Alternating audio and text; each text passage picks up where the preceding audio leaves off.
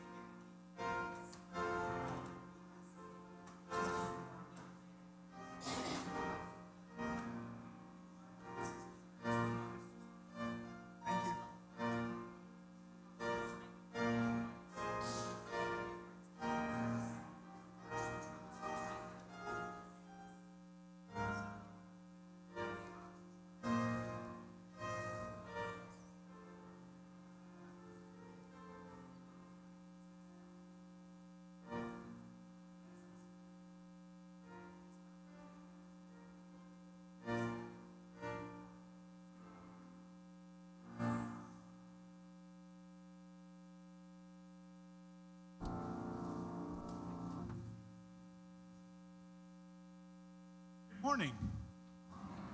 Forgot to turn on the piano microphone. It's good to have you all here. This, the 13th Sunday of Pentecost. I think the first most obvious, it's warm in the church today. I don't know if the short blackout might have caused the outside unit to need to be reset. I don't know. I just know that unit isn't working and this unit's trying real hard to make up for that unit. So we'll see what, if anyone remembers what air conditioning company we use, let me know so I can call the right company because they should still be under warranty, as it were. The other big announcement, or the other announcement I have to make is, yes, we have the baptismal font up front. It has water and we have the candle, but we're not having a baptismal service during church. We have a family from St. Paul Lutheran Freeport. That church has closed, and they wanted their child baptized. And since they knew about us having their bell, the Areola family are bringing Isabel and Lorenzo. And Lorenzo's 11, and Isabel is 3, I believe.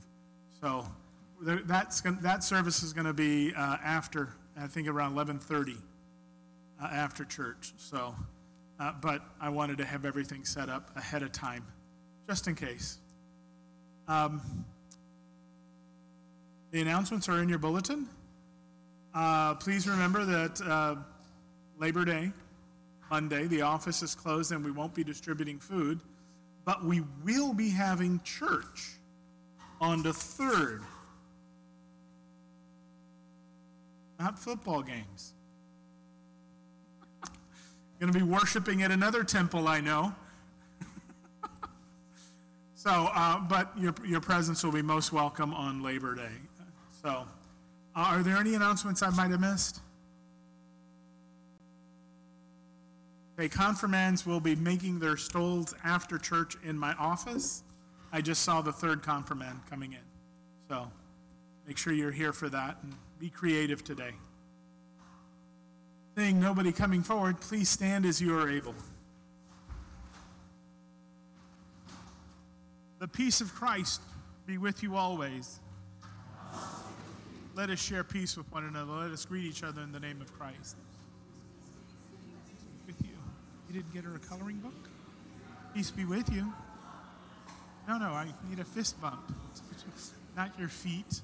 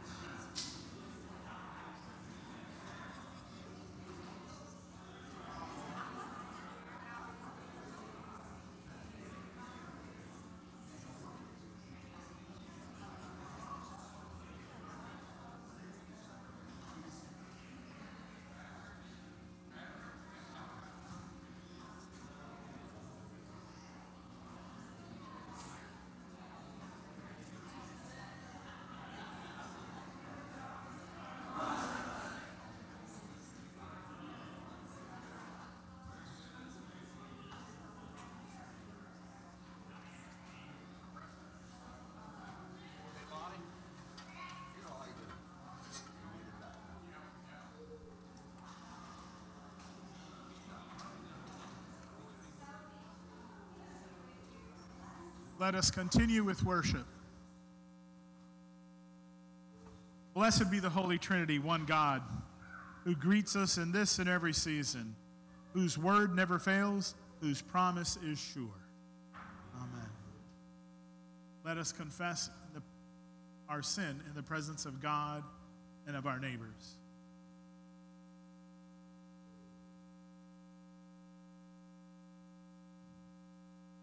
Most merciful God, we confess that we have sinned.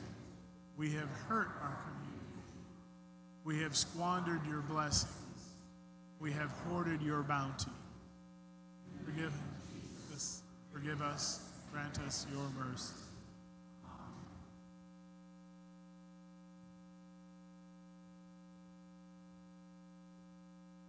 Righteous God, we confess that we have sinned. We have failed to be honest. We have lacked courage to speak. We have spoken falsely. In the name of Jesus, forgive us and grant us your mercy.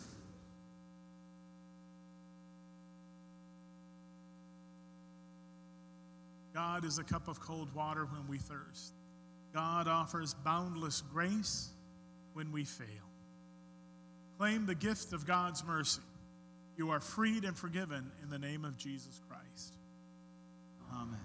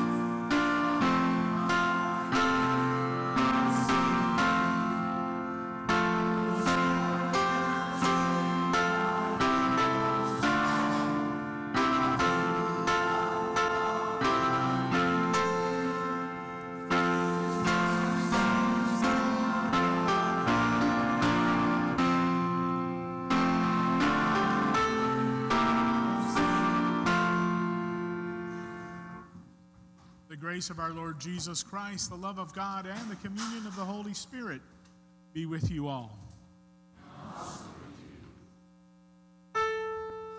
In peace, let us pray to the Lord.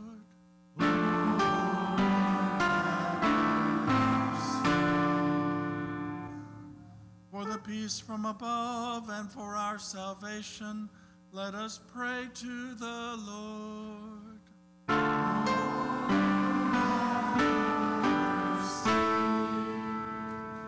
For the peace of the whole world, for the well-being of the Church of God, and for the unity of all, let us pray to the Lord.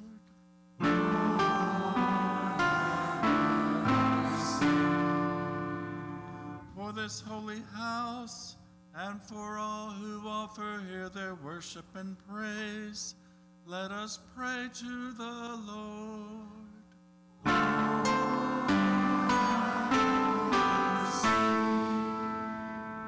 Help, save, comfort, and defend us, gracious Lord.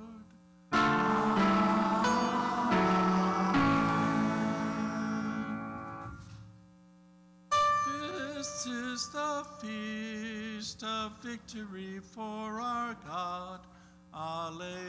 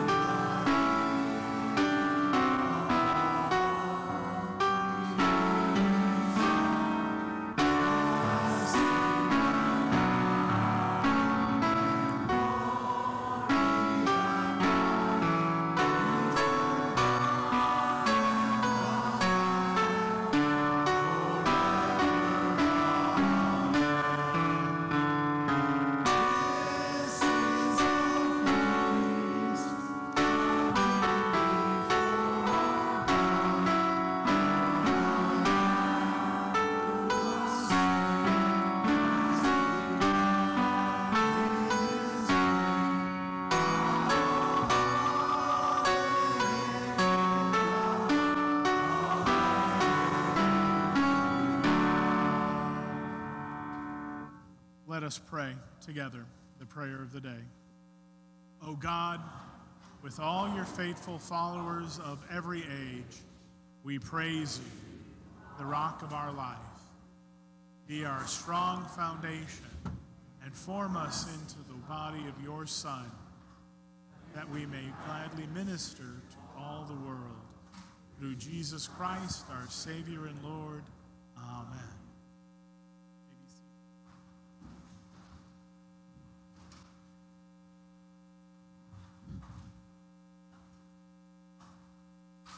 Our first reading comes from Isaiah chapter 51. Listen to me, you that pursue righteousness, you that seek the Lord. Look to the rock from which you were hewn, and to the quarry from which you were dug. Look to Abraham your father, and to Sarah who bore you. For he was but one when I called him, but I blessed him and made him many. For the Lord will comfort Zion, he will comfort all her waste places, and will make her wilderness like Eden, her desert like the garden of the Lord. Joy and gladness will be found in her, thanksgiving in the voice of song. Listen to me, my people, and give heed to me, my nation. For teaching will go out from me, and my justice for a light to the peoples. I will bring near my deliverance swiftly. My salvation has gone out, and my arms will rule the peoples. The coastlands wait for me, and for my arm they hope. Lift up your eyes to the heavens, and look at the earth beneath. For the heavens will vanish like smoke, the earth will wear out like a garment, and those who live on it will die like gnats. But my salvation will be forever. My deliverance will never be ended. The word of the Lord.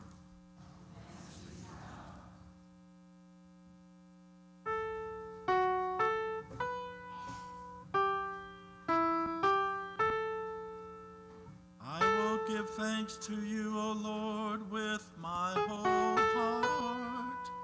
Before the gods I will sing your praise. I will bow down toward your holy temple and praise your name because of your steadfast love and faithfulness.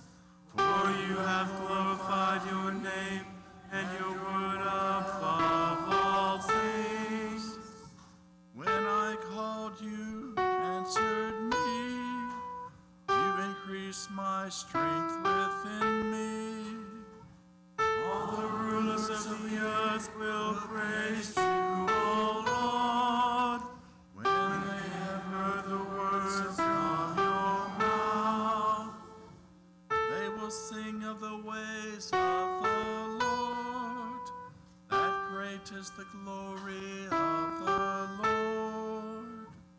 The Lord is high and cares for the lowly, perceiving the haughty from afar.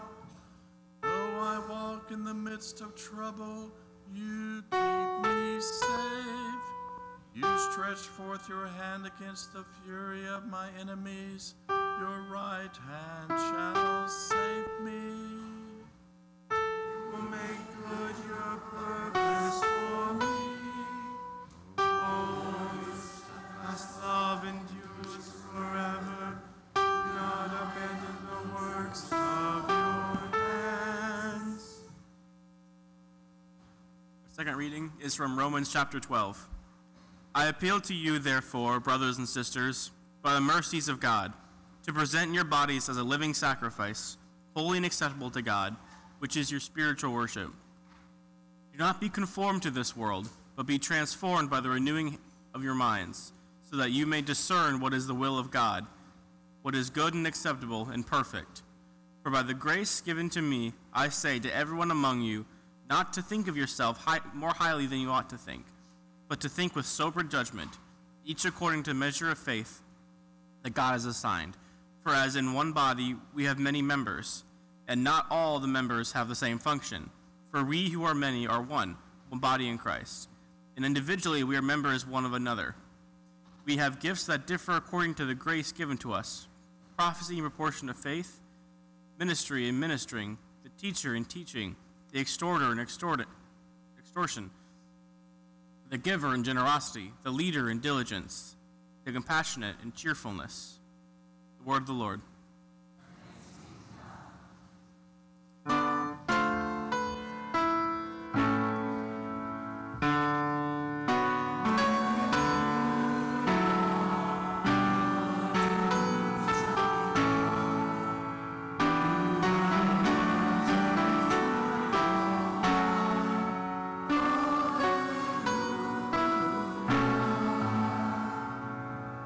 The Holy Gospel of our Lord Jesus Christ according to St. Matthew, the 16th chapter. O Lord. Now when Jesus came into the district of Caesarea Philippi, he asked his disciples, "Who do you say that the Son of Man is?" And they said, "Some say John the Baptist, but others Elijah, and still others Jeremiah or one of the prophets." Jesus said to them, "But who do you say that I am?" Simon Peter answered, "You are the Messiah, the Son of the living God." Jesus answered him, "Blessed are you, Simon, son of Jonah, for flesh and blood has not revealed this to you, but my Father in heaven. And I tell you, you are Peter, son, and on this rock I will build my church, and the gates of Hades will not prevail against it. I will give you the keys of the kingdom, and whoever you bind on earth is bound in heaven, and whatever you loose on earth will be loosed in heaven. Then he sternly ordered the disciples not to tell anyone that he was the Messiah. This is the gospel of our Lord. Please be seated, and will the children come forward for the children's message? Let's sit on this side. Sit on this side, Brady.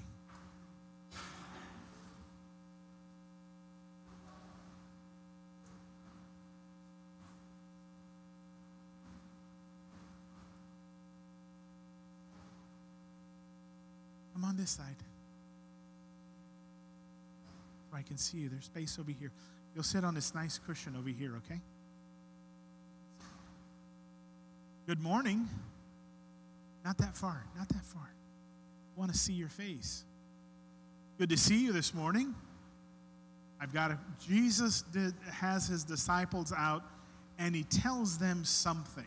He asks them a question, so I'm going to ask you. Who do you say that Jesus is? That's an interesting question, isn't it? Who do you say? Well, some people said, you are Jeremiah, one of the old prophets. Some people said, you are Elijah, another one of the old prophets. But they kept on giving these different answers. And then finally, somebody answered right. Peter. But chances are he was guessing, because he didn't really figure it out himself. The Holy Spirit put it in his mind. And he said, you are the son of Messiah. You are your son, God's son. And God's son is here to show us how to love each other. And at the end, after he does all this questioning and they figure out what the answer is, do you know what he told them? Don't tell anybody. So I'm going to tell you, don't tell anybody Jesus is the Son of God. So if you can't tell anybody, how are you going to tell people that Jesus is the Son of God? How would you show people that Jesus is the Son of God? By punching them? No? By taking their toys and breaking them? No. By leaving your room a mess? So how do you show people that Jesus is Lord? Some of you did it this morning. You gave a lot of hugs, didn't you? Okay, that's one way. You can show people Jesus is the Messiah by being good, by cleaning your room, by hugging people here at church when you're sharing the peace, by being good, by doing your homework if you have homework, doing it on time. You may not have homework, but being nice goes a long way, okay? So remember that Jesus loves you and is always with you, and you can show that Jesus is with you by doing good things, okay? Thank you for coming up.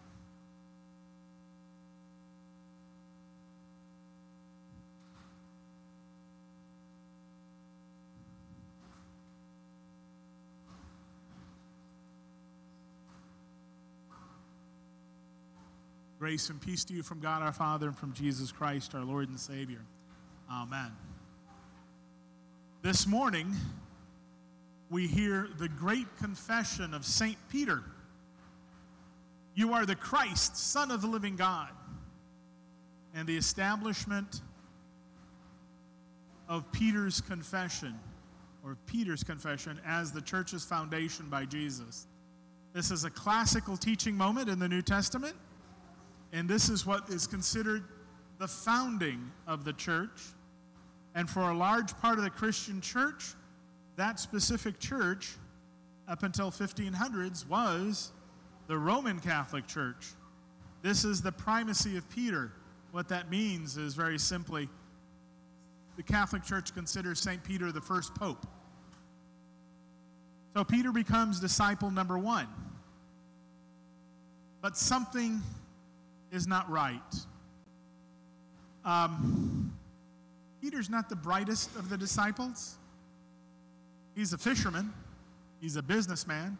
But he's not, he has a tendency to speak at all the wrong times. You know, at the end, he'll deny Jesus 3 times. And it's upon this foundation that Jesus is building his church. The other thing that's wrong with the picture is that Jesus is in Caesarea Philippi. Now, Caesarea Philippi might not mean anything to you, but Caesarea Philippi is a very popular place for soldiers to take leave and to party. So it has a lot of places where single soldiers can meet people. And I put that in parentheses. Think about it. The Bañas, as it's labeled up there, it's a place where, like hot tubbing. It's a hot water spring. It's a spring. There was pools everywhere. So Caesarea Philippi was the Las Vegas of its day, which also was a very popular place for soldiers to go spend some time before going to war in the 1940s. Caesarea Philippi was a city designed for fun and partying, just like Vegas. It's also a popular place to make a pilgrimage to visit the Temple of Pan and to go to the Bañas Hot Spring Grotto. But also there is a cave that's they considered a bottomless pit that was considered the gate to Hades. So when Jesus is talking about the walls of Hades, he's actually pointing to an actual place. The headwaters of the Jordan begin at Bañas, so it's also a very sacred place. Now, this is not a place that one would expect to find Jesus with his disciples. You would normally think a synagogue, right? Place of worship, or out in a field, out in the middle of no place, feeding the 5,000. This is after the feeding of 5,000. So Jesus is with his disciples. This is not a place where one would expect Jesus to establish his church. It's not exactly the place where you'd expect to run into Jesus. You wouldn't expect him to go there. In the midst of all the distractions, the lights and the shows that the world offer, Jesus asks his disciples, "Who do people say that the Son of Man is?" He's asking his disciples in the middle of pagan temple central, Sin City, "Who do people say I am?"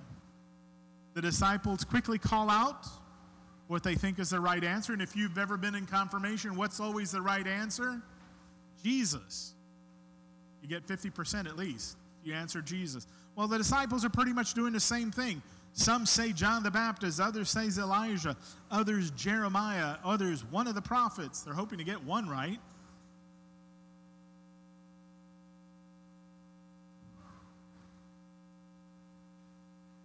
Peter steps up and gives a Holy Spirit-inspired answer. "You are the Messiah, the Son of the living God." Jesus knows Peter. Peter's the one that he helped back into the boat after he started to slip down. Jesus knows where the answer came from because he says, "Blessed are you, Simon, son of Jonah, for flesh has not revealed that to you, but my Father in heaven." That's almost the saying, "Oh, bless his little heart." God gave you that answer. "But on you I'm going to build my church, and the gates of Hades will not prevail against you. I will give you the keys to the kingdom of heaven, and whatever you bind on earth will be bound in heaven, and whatever you loose on earth will be loosed in heaven." Jesus knows that the Holy Spirit provided Peter the answer. A church building is a beautiful structure, and it can be inspirational. But this building, what we're sitting in right now, is not what Jesus meant when he said, "I tell you, you are Peter, and on this rock I will build my church." Jesus did not create the papacy. He did not create Vatican II. He wouldn't build his church on one person. The Greek words for rock and church are Petra and Ecclesia. Both are which feminine tense, which means that Jesus is not referring to Peter and he's not referring to a building. Jesus is going to build his church on the confession that Peter makes. Let me explain. In Isaiah this morning, the first lesson, the prophet says, "Listen to me, you that pursue righteousness, you that seek the Lord. Look to the rock from which you were hewn, to the quarry from which you were dug." Again, Isaiah is not referring to a geographic location or a building. He's referring to the quarry that was established in the covenant that God has with Abraham. Before Jesus, the people built the community around God's covenant with Abraham and his descendants. Jesus is in Caesarea Philippi, another wilderness area, with his disciples, and he tells them that the church is built on the promise that he is the Christ of the living God. Christ means anointed. He's the anointed one of the living God. His church, his community, his family is built on the promise that God continues his presence among God's people through Jesus. That grace and mercy. How many of you have heard the phrase, grace and mercy shall follow you all your days? You know the verb is wrong? It's not follow. Grace and mercy chases after you. Think of a hound chasing a deer or a rabbit. That's how God's grace and mercy comes after us. It just doesn't follow behind us like a little dog on a leash. He's coming after us with intent and purpose. So the grace and mercy that God is providing, that promise is so strong and so encompassing that the gates of Hades will not prevail against it. I read an article this week that changed the ending of my sermon. It's an article written by Peggy Hahn, the executive director lead, and she writes, and I didn't copy the whole, I'm not going to read the whole article to you. She writes, "What does it mean when in-person worship is so random? What does it mean for a digital world?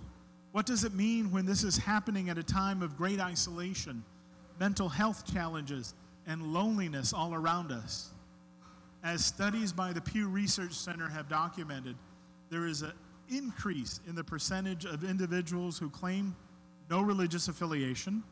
A growing number of young people who are choosing not to join churches and patterns of participation in worship and congregational activities are changing. These pressing social shifts require new ways of being Christian community."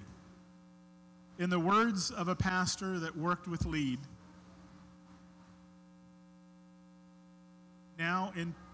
he writes, "I spent all of 2020 trying to convince my congregation that digital worship, online worship, is really worship.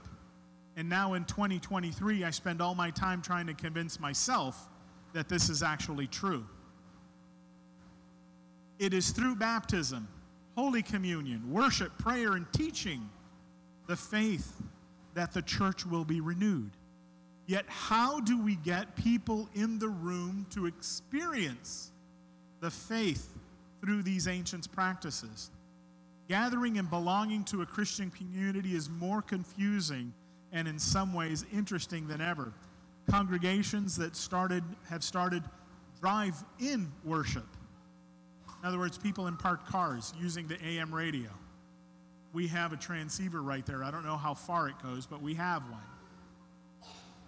Maybe we'll try it. Outdoor worship services. Too hot in Texas.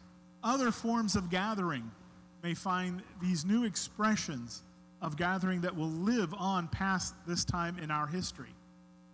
Leaders can't sort this out alone. We need to be in conversation with leaders across the church and even across the street with other denominations to unpack new ways to gather people in. The decline of young people in the church is evidence that the church has become disconnected with its purpose. When the faith community cannot change to include its own children, something is wrong. Resistance to new people, new ideas, new opportunities can feel threatening or exhausting to those who are already focused on preserving the past. It takes time, trust, and collaboration for people to recognize that sacred traditions will not at all be discarded, even as new things happen. The old isn't thrown out, we're just doing something new. Yet in some congregation, it feels like time is running out. LEAD is seeing congregations step up with intentional, even sacrificial hospitality. They have a bilingual worship service with a cross-cultural music. They're focusing on preaching on the love of God. People are sticking around. As one grandchild told her grandma, "I like it here. These people smile at me." They are teaching us that church culture can become warm, forgiving, genuine, and caring. The church that Jesus Christ founded in Caesarea Philippi is still here. And it encompasses the people of the past, present, and those who are yet to come. Jesus sternly ordered the disciples not to tell anyone he was the Messiah. I guess what he was doing was setting a standard for us. Don't tell anyone Jesus is the Messiah. Show them that Jesus is the Messiah. How we treat each other, how we treat the stranger around us, speaks volumes. This is our guide in these new and strange and uncertain times of the church. I can tell you, because of our outreach to the community on the first Monday of the month, I get a lot more phone calls asking, "Are y'all still doing that? Are y'all still doing that?" That's how you reach out to the community. That's how you make your presence known. Show people that Jesus is the Messiah. Amen.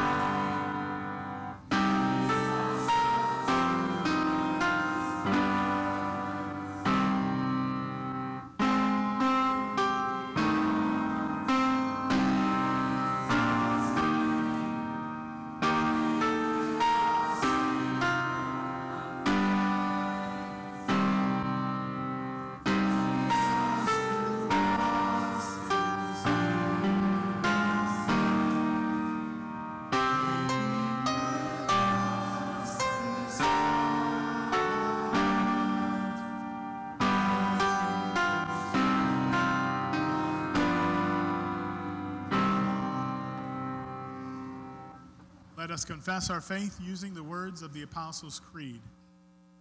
I believe in God, the Father Almighty, creator of heaven and earth.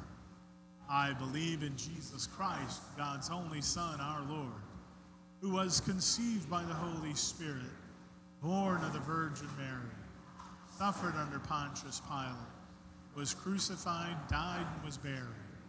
He descended to the dead. On the third day he rose again. He ascended into heaven. He is seated at the right hand of the Father. He will come again to judge the living and the dead.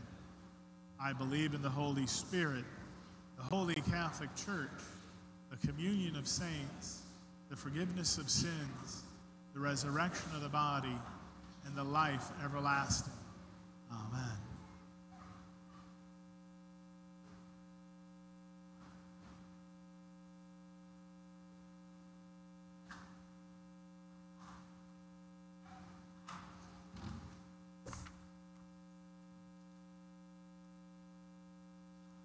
Confident that God receives our joys and concerns, let us offer our prayers for the church, those in need, and all of creation. God of Sarah and Abraham, inspire your church to pursue righteousness in its ministry. Equip us to share your compassion that unites us as one family of faith. Hear us, O God. Your mercy is great. Remind us that from the beginning of creation, you knit together a world meant for harmony. Protect and restore the wasted places to joy and gladness. Lord, we need relief from this terrible heat, and we need rain. We ask that you grant us the relief we need and the appropriate rain to water our land. Hear us, O God. Stir the leaders of nations and towns, militaries and courts to respond to your teaching. Let your call for justice reach all people and bring deliverance where there is oppression. Hear us, O God. Show your steadfast love and faithfulness to those in despair. Increase their strength. Care for all who feel low. Keep safe any in the midst of trouble and protect vulnerable people from harm. Hear us, O God.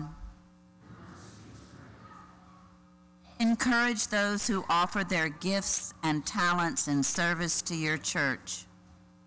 Energize this congregation's rostered and lay ministers, musicians, teachers, greeters, and administrators, so that they may be transformed in sharing your grace.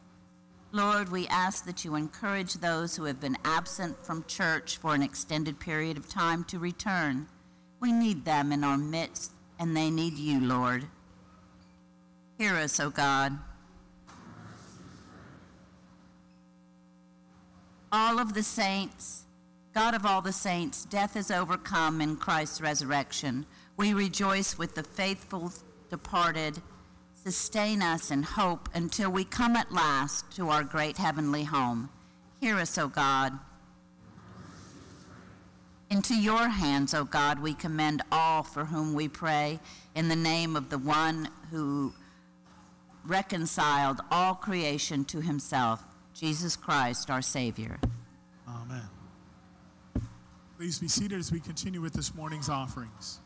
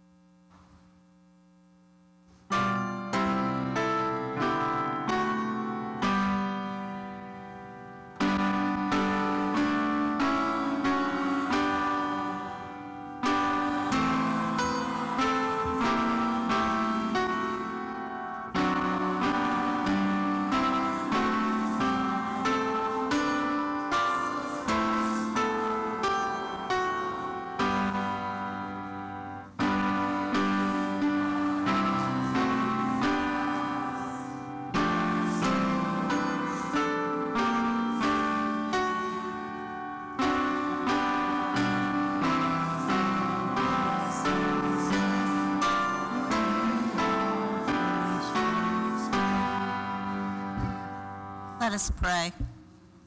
God of field and forest, sky and sea, you are giver of all good things.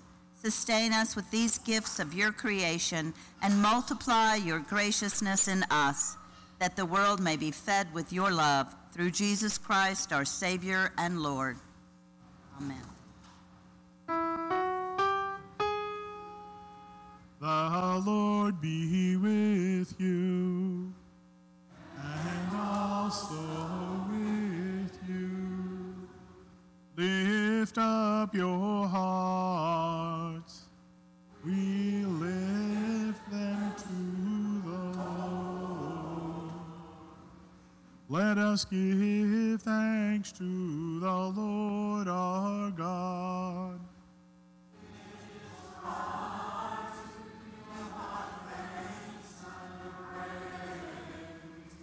It is indeed right, our duty and our joy, that we should at all times and in all places give thanks and praise to you, Almighty and merciful God, through our Savior, Jesus Christ, who on this day overcame death and the grave, and by his glorious resurrection opened to us the way of everlasting life. And so, with all the choirs of angels, with the church on earth and the hosts of heaven, we praise your name and join their unending hymn.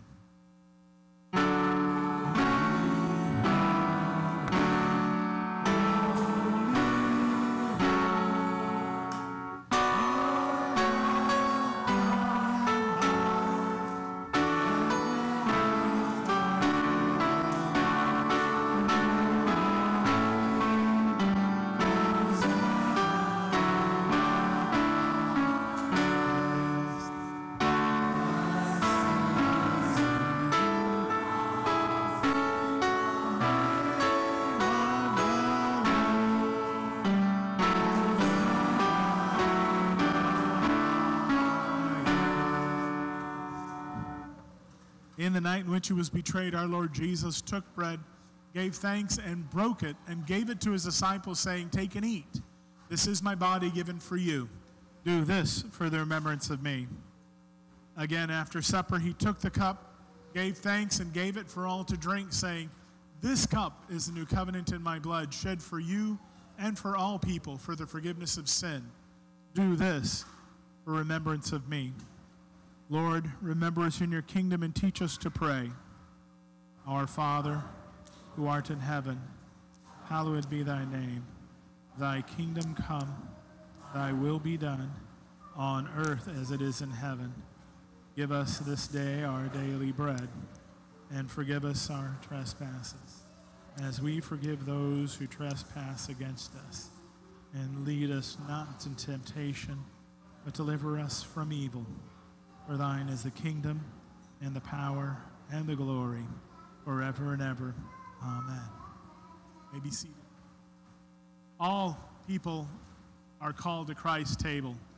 Come, eat what is good.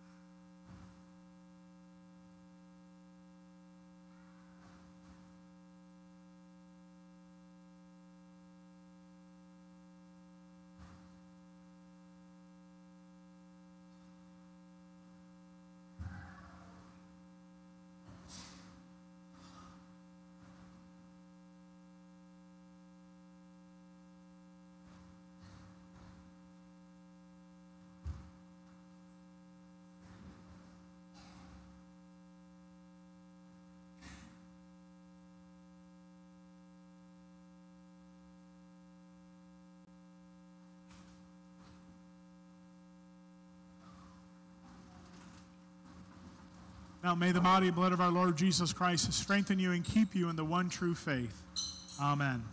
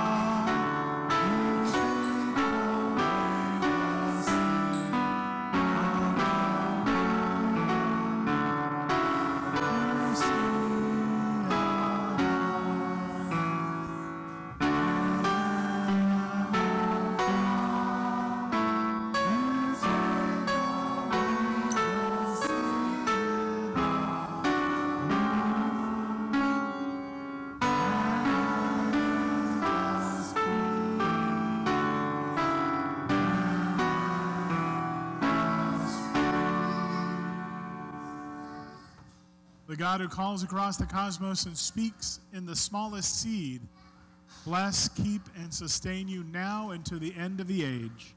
Amen.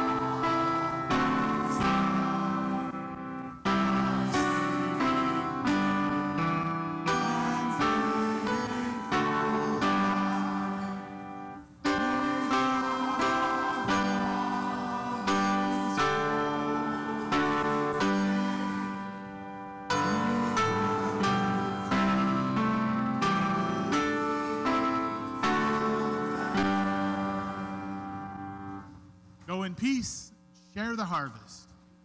Thanks be to God.